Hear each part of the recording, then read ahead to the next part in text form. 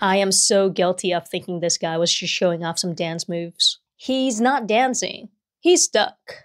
When electricity flows through your body, it overrides your brain signals and forces your muscles to contract. That's why his arms and body are clenching up. So when you get electrocuted, can you actually let go of the thing that's shocking you? That depends on a thing called the let go current. That's the maximum current where you can still voluntarily release your grip. So how much current does it take to trap your muscles like that? In the UK, electricity from the sockets runs at 50 Hz.